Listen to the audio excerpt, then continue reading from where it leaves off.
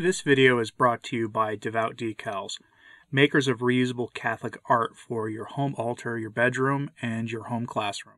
The German Synodal Way last week endorsed formally breaking from the 2,000-year teachings of the Catholic Church, bringing the Church into new, uncharted territory. According to the German bishops, the spotless bride of Christ has been wrong on issues of morality, which is kind of key to the Church. And to remedy that, the Church needs to look for guidance from the secular world and its ever-changing values, which apparently gets the question of morality right for now. That's the takeaway from the German Synodal Way, and that the bishops of that country as a body and with a supermajority decided to embrace the James Martin sin.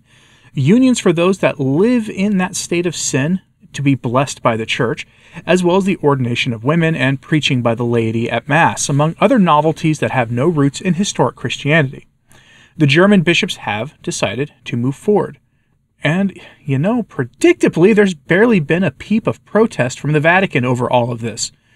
But two of the better bishops have stepped up and are demanding that Rome act, and act now.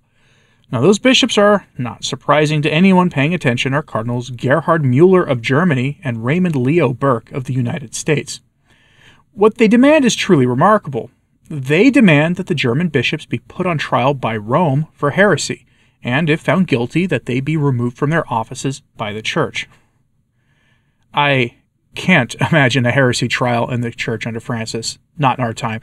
I can't imagine a heresy trial in the Church post-Vatican II, to be honest with you, but that is precisely what these bishops are demanding. Our story comes from Catholic News Agency. Headline: Cardinals Mueller, Burke rebuke German bishops over the James Martin pairing blessings. This story should have set off tidal waves and earthquakes in the Church, but we've had barely a peep on this story since it broke over the weekend.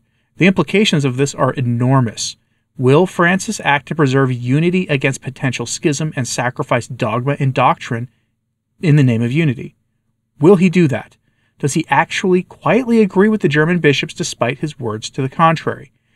I guess we'll find out in the coming weeks. So, from the Catholic News Agency article, quote, German Cardinal Gerhard Mueller and American Cardinal Raymond Burke rebuked the German bishops and called on them to be sanctioned in an interview on EWTN's The World Over with Raymond Arroyo, which aired on Thursday night, March 16th. There must be a trial, and they must be sentenced, and they must be removed from their office if they are not converting themselves and they are not accepting the Catholic doctrine, Mueller said during the interview. That is very sad that a majority of bishops acted explicitly against the revealed doctrine and the revealed faith of the Catholic Church and of all our Christian thinking, against the Bible, the Word of God in the Holy Scripture, and in the apostolic tradition, and in the defined doctrine of the Catholic Church, the Cardinal added. Mueller said the lay people and the bishops who supported these resolutions at the German Synodal Way are, quote, influenced by this letter acronym and a related ideology, which is materialistic and nihilistic. It is absolutely blasphemic to make a blessing about those forms of life which is, according to the biblical and ecclesial doctrine, a sin, because all forms of activities of the flesh outside of valid matrimony is sin and cannot be blessed, he said. End quote. Cardinal Mueller then went on to defend the biblical view of the nuptial sacrament and the limitations for those who wish to make use of that sacrament, repeating the traditional limitations of who can participate in it. Look, folks, this is Catholicism and Morality 101 stuff, and yet many Catholics feel like the secular position is valid and should be taken seriously, and the Church shouldn't oppose it, that we should keep to, these opinions to ourselves and not really try to correct the world. Now, those same Catholics are faced with having to coherently oppose the attempt to bring this nonsense into the Church itself, which was all too predictable given the free rein that men like Pastor Jimmy Martin of the Jesuit Church have been given to run roughshod over the Church's moral teachings for decades now. He's not alone in this either. He wasn't even really a trailblazer. He's just the most charismatic and latest iteration of it. Bishops have been ignoring the Church's moral teachings on this topic and having masses offered for the so-called community in question for decades now, and have been ignoring the pretty black and white teachings on this topic, what Scripture says about all of this, and what the deposit of the faith in its apostolic tradition says. That's to be expected, especially in this revolutionary period we live in the Church. What isn't to be expected is for Rome to act in a meaningful way. Cardinal Burke wants heresy trials for these men. Quote, Burke urged the Vatican to sanction the bishops who acted in favor of blessing the James Martin pairings. Whether it's a departure, heretical teaching, and denial of one of the doctrines of the faith, or apostasy in the sense of simply walking away from Christ and from his teaching in the Church to embrace some other form of religion, these are crimes, Burke said.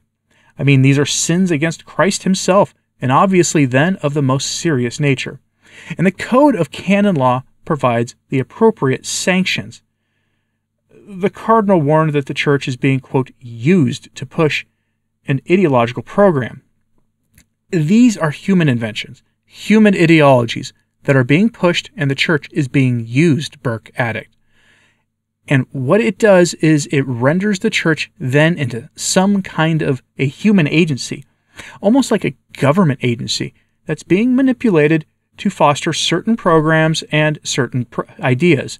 And so we need to wake up to what is happening. You will notice that in a lot of this talk, you never hear the name of our Lord, Burke said. You never hear talk about what our Lord Jesus Christ is teaching us, what he's asking of us. So this is a very serious situation.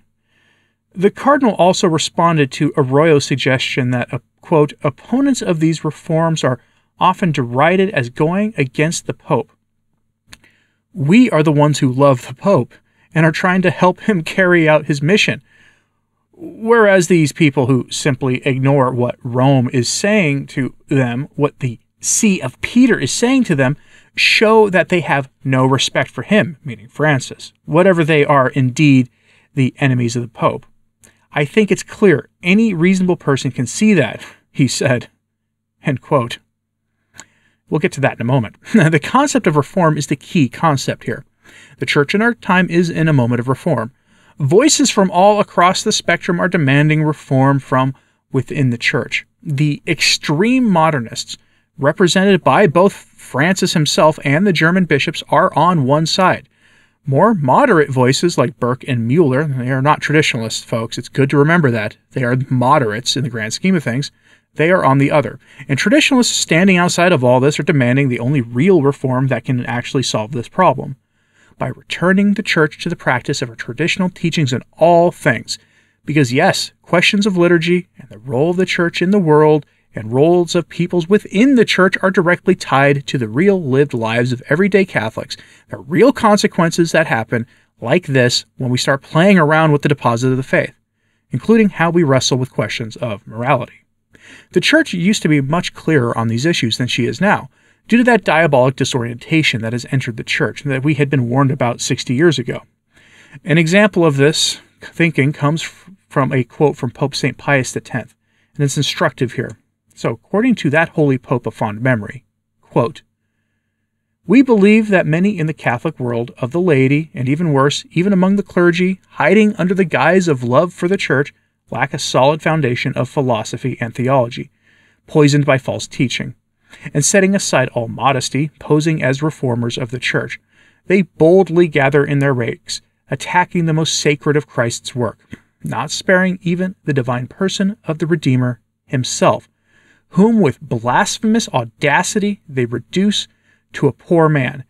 It is absolutely true that they are worse than any other enemy of the Church. As already mentioned, they plot their plans to bring ruin to the Church, not only outside, but also inside the Church. This danger has settled in the blood of the Church in her deepest interior. Therefore, damage to the Church becomes more certain the better they know the Church. In addition, they lay their hands not only on the branches and twigs, but deep down at the root, on faith and on the deepest fibers of faith. End quote. So those words of St. Pius X come from his landmark encyclical Pascendi Dominici Gregis, which I have recorded on this channel. I recorded it like 4 years ago now. It was originally published in 1907 and formally defined the heresy of modernism. It's a must-read or must-listen if you prefer. Again, I recorded it several years ago for this channel, and it's worth your time even if it's one of the most dense encyclicals ever written. Burke and Mueller make one mistake in their appeal to Rome. They claim that the German bishops are undermining Francis and the papacy and his authority as pope by trying to go it alone on this question. They're actually wrong on that, because Francis has demonstrated time and again that he's on the side of the German bishops, whether it's with letters written to congratulate the German bishops on their process or on other things. It's on the question of unity that Francis has been opposed to what they're doing. How do we know this? Earlier this month, Francis named several new cardinals to his new Council of Bishops who help him govern the church. It's had several iterations since 2013, and it just had a new one. Initially, the council had 9 cardinals on it, including Pell and a few others, but that has since changed dramatically. The cardinals he named recently were all pretty nasty types, too, including Cardinal Heretic of Luxembourg, who is one of the two of these cardinals that you need to really pay attention to when the next conclave comes around. He is a stridently pro-James Martin cardinal, and has expressed opinions that put him on the same side of the German bishops on most of the issues causing this controversy now. And Francis made him head of the Synod of Synodality, or like the co-chair of it. And now he's on Francis's personal committee of advisors, too. So case in point, this comes from a LifeSite News article on Heretic from a couple of weeks ago. Quote, "The inclusion of Heretic is arguably the most prominent appointment among the new cardinals taking their seats at the table.